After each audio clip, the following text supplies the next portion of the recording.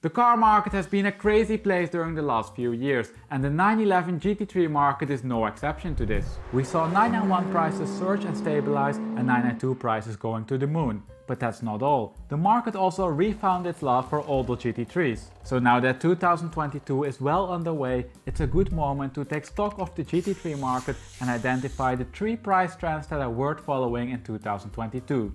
They might end up earning or saving you a lot of money. Yet, before we dive into those, let's have a look at today's market so we're all on the same page. Over here we have the US market of April with the model year on the horizontal axis and the price on the vertical axis. Each generation is displayed with a different color. We have the 996, 997, 991 and 992.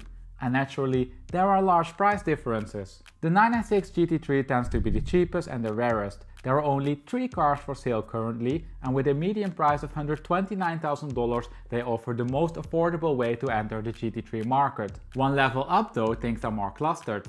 We can see that 997 and 991.1 prices are similar. They both hover around $150,000. However, if you want something special, the 997 is the one to go for. It's considerably more exotic as there are only 9 cars for sale. The 991.1 is a lot more common with 39 cars for sale. And as you might know, there were some issues with the 991.1 that were resolved with the 991.2 introduction. And this is clearly reflected in the prices. A 991.2 is $53,000 more expensive and hereby really a step up from all the previous generations. Especially the Touring fetches a large premium as they go for around $275,000. However, that's still below the price of a new 992 GT3. You can see that a few of them are listed for MSRP, but I highly doubt that you can get them for that price. Most cars are listed above $300,000 and prices go up all the way to $377,000. The car is immensely popular and this is reflected in the prices. So we're now up to date on today's prices. But the graph that we just saw only provides a static picture, while I think that most of you are interested in the price trends. As I mentioned before, car values have been wild, and the GT3 market is no exception to this. Values surged, but they didn't increase with the same amount in each market segment. Moreover, some price trends are already cooling off as there are price stabilizations. I had a look at all of these developments, and I think that the following 3 are worth watching during 2022. The first one is the price stabilization in the 991 market. Over here we have in orange the price development for the 991.2 and in blue the one for the 991.1, and these prices exclude the Touring model. Now we can see that prices followed the price trend of the broader market. Between January 2022 and November 2020, prices mostly followed their normal pattern. 991.2 values came down slightly, while 991.1 values remained stable. After that though, the pandemic effect kicked in and values surged. Between November 2020 and now, prices increased with 25.5% in the 991.1 market and with 30% in the 991.2 market. However, most of this increase was taken between November 2020 and July 2021. After that we can clearly see a flattening of the curve and hence a more stable price development. And this goes especially for the 991.2. Prices only increased with 4% since last summer and with 1% during the last 3 months. The latter increase is then also not statistically confirmed, so this means that it could be the result of chance. As you can see from the blue line, the same doesn't apply so much to the 991.1 market. Yes, prices are increasing less severe than during the pandemic, but the increase is larger than in the 991.2 market. Since July 21, prices increased with 7% or $11,000, so this is a bit more than the 4% in the 991.2 market. Visually, the price trend does then also look a lot stronger. So where does this difference in price development come from? The underlying market characteristics developed in the same way for both cars. Supply is down, the median mileage is up, and the median model year didn't change. So what's going on? Well, I think you can make the argument that .1 prices are simply catching up with the price increase in the .2 market. Since January 2022, a .2 has been on average 34% more expensive than a .1. There are of course reasons for this, but we won't go into that now. We already covered them in my previous market update.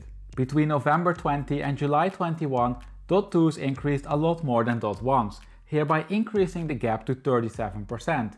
More recently though, the .1 has been increasing more and the gap between the models is now again at the average level. Hence, when you look at the full period, the price increase is the same for both models.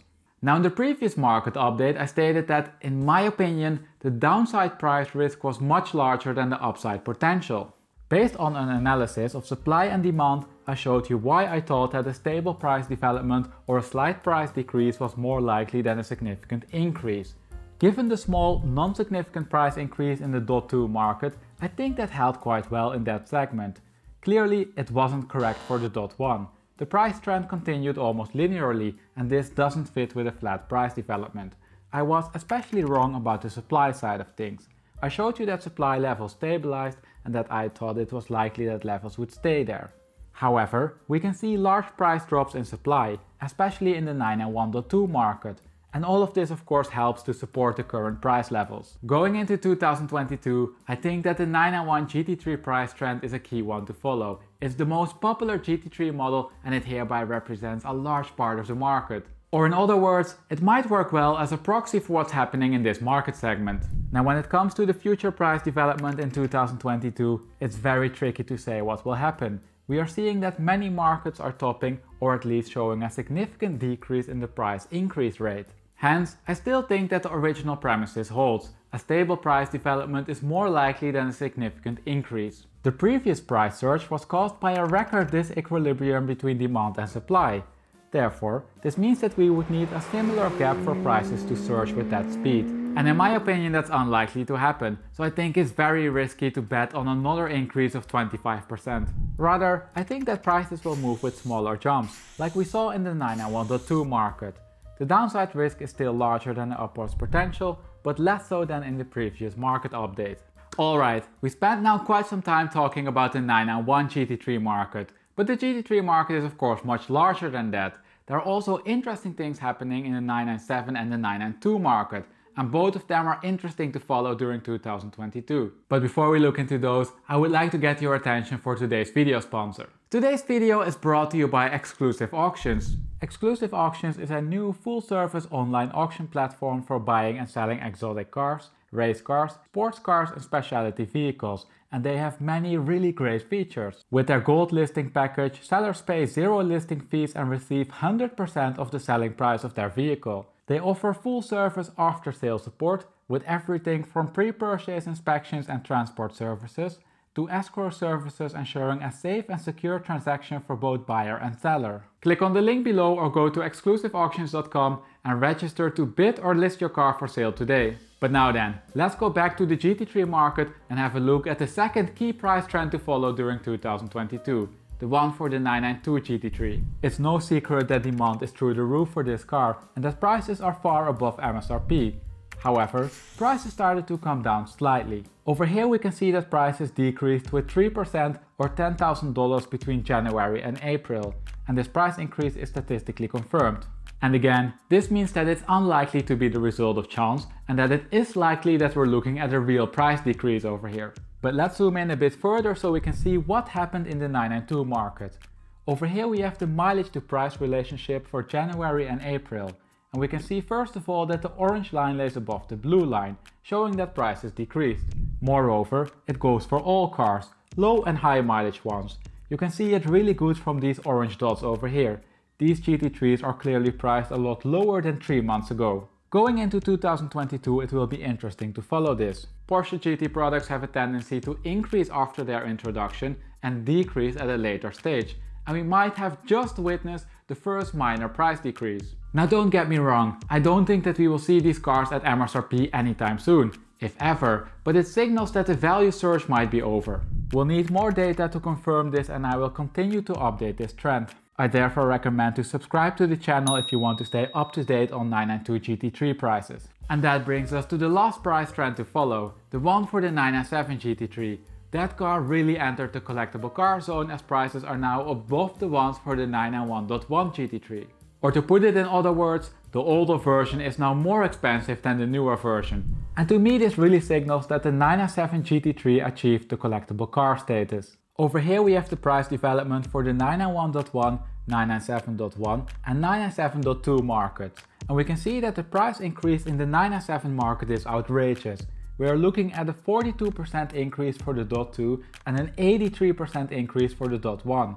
997 prices crossed 991.1 prices in January and stayed above it ever since. However, we need to be a bit careful with relying too much on the specific increase rates. Supply is very limited in the 997 market. The shaded area shows the price uncertainty and you can see that they are quite large for the last two 997 data points. Nevertheless, the shaded areas are at or above 991.1 price levels, hereby showing that it is likely that the 997 crossed the 991.1. Moreover, a look at the auction results from Bring a Trailer confirms this picture. Prices hovered for a long time around $100,000, but more recently a few cars were sold for around $160,000. The exact price level that we saw in the data. Now it will be interesting to follow this price trend during 2022.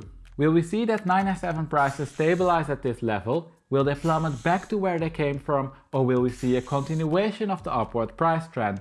It wouldn't be the first time that we see prices for GT products go through the roof. Moreover, will we see this just in the GT3 market, or will we see the same pattern in the Ferrari or let's say the Lamborghini market? These are all questions we can't answer right now, but hopefully we can in the future.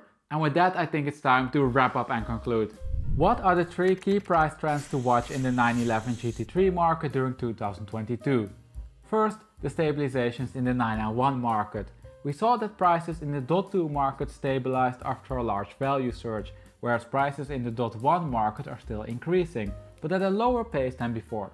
The 991 market is by far the largest GT3 market, and it will be interesting to see if prices will further stabilize. I think it's likely that they will. But please let me know your thoughts in the comment section. Second, we saw that 992 prices are extortionate, but that we might have witnessed the first price drop.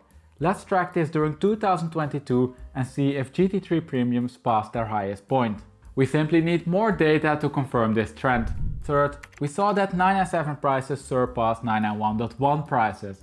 Hence, I think we can call the 997 GT3 officially a collector's car, even though that's still relatively young. It will be interesting to see if this translates to other markets and how this will develop into 2022. And with that we arrived at the end of this video. Now if you enjoyed this data-driven way of analyzing car markets but would have liked to see the analysis for a different car, let me know the name of the car for which you would like to see an analysis down below in the comment section. Once there are enough requests for a certain car, I will make a video about it. As always, thank you for watching and I hope to see you next week for a new video.